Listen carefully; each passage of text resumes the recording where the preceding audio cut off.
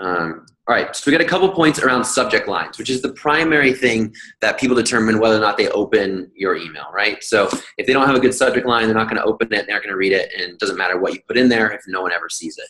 So we analyzed over 5 million email addresses, or emails I should say, and looked at what were some of the commonalities of subject lines that got more opens versus less opens. And what we found was generally the shorter subject lines did better. It wasn't a huge difference, but subject lines with 3 or 4 words received the most responses.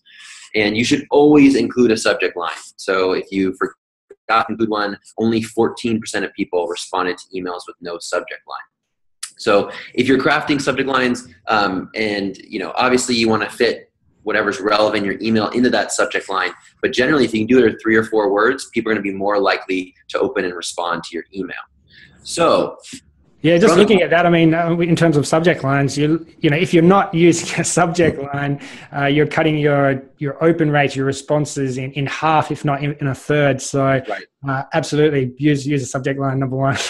Yeah, absolutely. So that's first and foremost. And I think we all know that, but sometimes you're thinking, well, how long does it need to be? And when you're optimizing, particularly for mobile, right? People are only going to be looking at that first 3 and 4 words.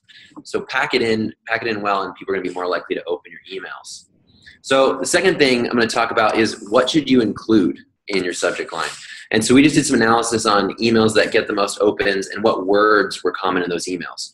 So words like opportunity, demo, connect, that type of thing tended to get more opens than words like join, assistant, confirm, and press.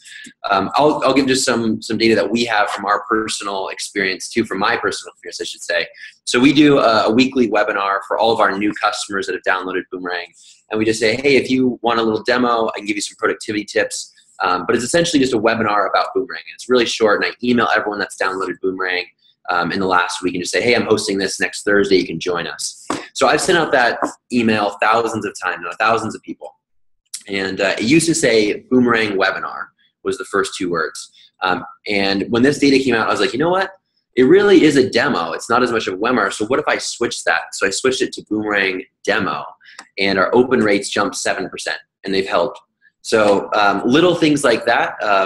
There's things that happen with, especially with Gmail and the additional filters at the top, messages getting sent to promotions, or the social tab. And so webinar actually wasn't the best word to use. So when I switched it to demo, we started getting more opens and more people attending. So that's the first and primary thing, is write subject lines, short ones, and use the best words that you can in those subject lines.